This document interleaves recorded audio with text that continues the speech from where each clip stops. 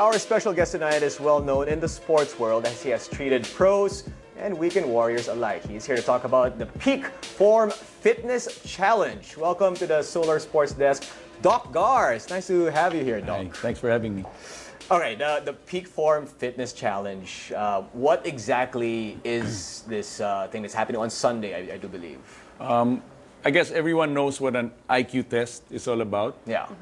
Based on what your score will be, you're either going to be anywhere from a genius to an idiot or a moron, depending on what your score will be. Yeah. An IQ test actually is like a predictive thing for the future based on what your scores will be. It's an indication more or less how you're going to earn in the future, what your educational attainment will be, and how much you're going to make. Yeah. What kind of job you'll have, no? There's also the EQ, Okay. the emotional quotient. That's when they use they call it the marshmallow test. So that's to test your emotional quotient. But there's no test to measure fitness or to predict what you can be in the future based on a certain test. So that's what we try to come up with a peak form fitness test. No, it's a series of 10 stations. Each will give you a score, and the 10 different components of fitness will be measured. And based on that, you'll have a total score, and then you can compare your scores to other people and come up later on with for inch, pound for pound, who's the fittest athlete of them all. So it doesn't matter because, like, let's say somebody who's about 6 feet, let's say 6'4", Right. and bigger than I am, and stronger and heavier. Usually they'll be able to, I guess, if it's a wall ball exercise that they're doing, they'll be able to do that more than somebody my size. Right. In this case, you guys fixed it so that it actually goes, like you said, pound for pound, Yeah.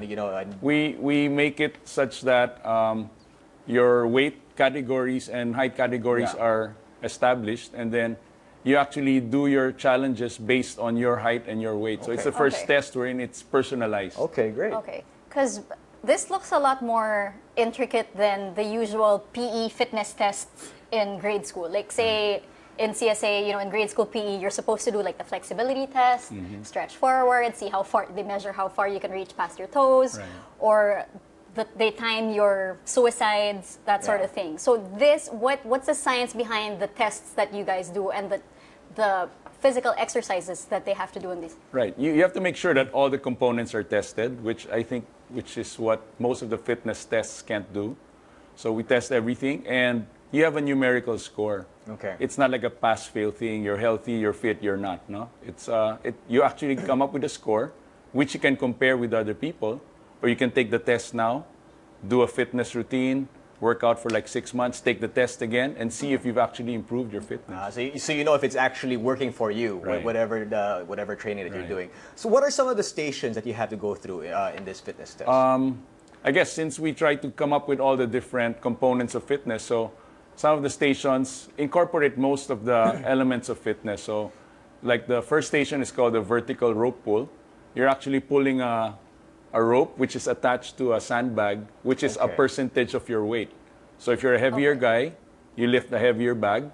Light female, you carry a lighter load. And where the bag will fall after you release the rope depends also on your height. So the taller guys, the bag has to fall all the way down to the ground. The shorter individuals, there's a platform to make the bag land quicker. So it's all adjusted to your height and weight. Okay. All right. All right. Well, we see Jaron Teng actually doing some exercises here behind you With quite medicine frantically. balls. Yeah. What exactly is happening here? What is he? That's called the ball up, ball down, wherein you transfer balls from an upper shelf to a lower shelf. Everything will be for a minute, no? Okay. You have to finish everything in a minute and try to transfer as many as you can.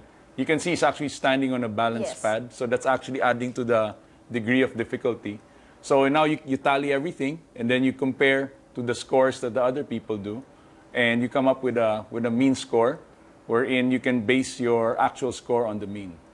Wow. Okay. So who are we see Jaron doing this? So who are the other athletes and I guess personalities that are going to be joining the fitness test on Sunday? A lot of the PBA players have expressed their willingness to join. Yeah. Of course, we have a lot of celebrity athletes who will be coming over, like yourself.